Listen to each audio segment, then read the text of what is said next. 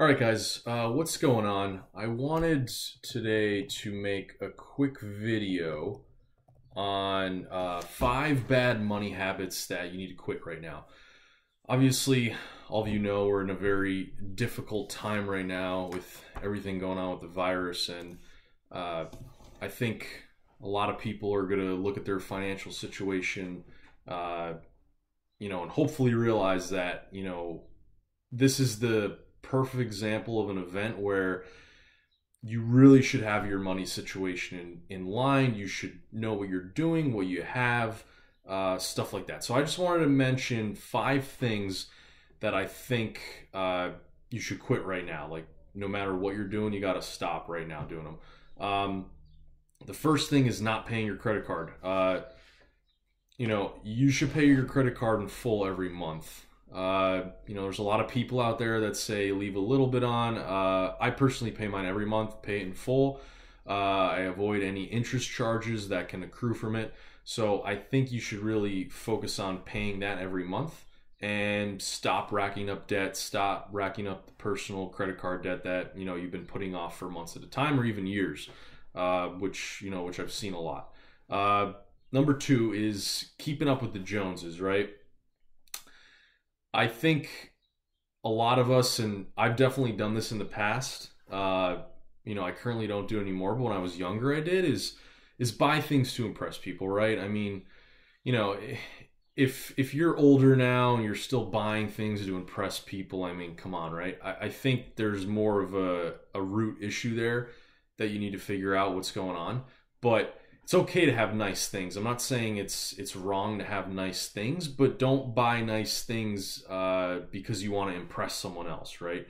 And most of the time, those are people that you don't even really care about that are in your life that you want to impress. So I think it's buying the things that make you happy, that bring value to your life, that help others. That's the stuff that you should really spend your money on. Is the stuff that you enjoy doing, the stuff that brings you your happiness. Number 3 is not having a budget. So I think budgets are really, really important. I think you need to have a budget in line all the time, not analyzing it 24/7 every day of the week, but you should know how much money you're bringing in every month. You should know how much you're spending, what you're spending it on, those reoccurring bills that you have every month, like student loans, like a car payment, like a car insurance, like a phone bill, all those things that are monthly bills that are coming in every month. You should know off the top of your head in like 0.5 seconds what that amount is. Seriously, like no questions asked. Like everyone should know that amount. Because then you're going to have kind of a better idea after you pay yourself, after you save or whatever you're doing, how much is going towards those expenses and where the rest of it's going. I've kept a budget on an Excel file. I write it down sometimes even, but mainly an Excel file. And I update that monthly. I mean, most of my reoccurring bills are, they stay the same. What really fluctuates for me is food every month. Like some months I'm spending more on food in the grocery store. I'm eating out more. But I have that number that I want to save each month, and once I hit that number, then I spend the rest, right? So number 4 is not having an emergency fund. You definitely need some type of emergency fund, and this is cash, right? It's something that you're going to put in a savings account that's earning interest. It's not money in the market in your investment accounts. This is just cash, right? So perfect example of a time going on right now, right? I'm very thankful, and I've talked to people about this as well, that have some cash to the side, because God forbid you lose your job right now and you have all your money in the market and you have absolutely no cash. Like the market's been down, yeah, it came up today, but you need to have at least like 6 to 9 months worth of expenses of cash in an account that's not affected by the market. It's a savings account, it's earning interest. I use Barclays. I forget what the interest rate's at right now, like 1.6 something, I think. I don't really know.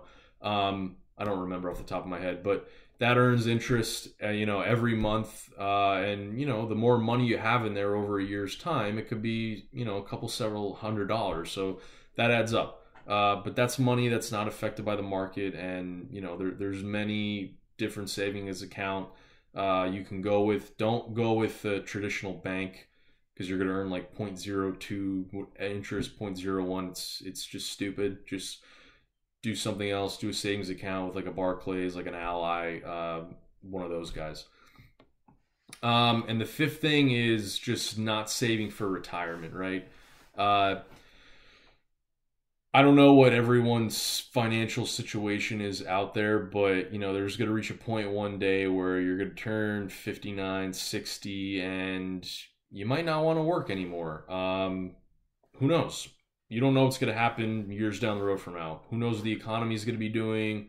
You may own a business, you may want to sell that business, you may whatever, you don't know. But as long as you're putting money towards some type of retirement account every month, whether that be your works 401k, an IRA, or Roth, whatever that may be, you should seriously start putting some money towards that every month. Even if it's not the amount that you want to or you think you're supposed to, is as long as you're putting money in those accounts, it's a good thing, right? And it's better than not putting anything in there. That's what I'm trying to get at. So those are just the 5 things that I think that people need to look at, and they should start doing those things that I mentioned, such as paying off your credit card, putting money in your retirement account, having a budget, and creating some sort of emergency fund.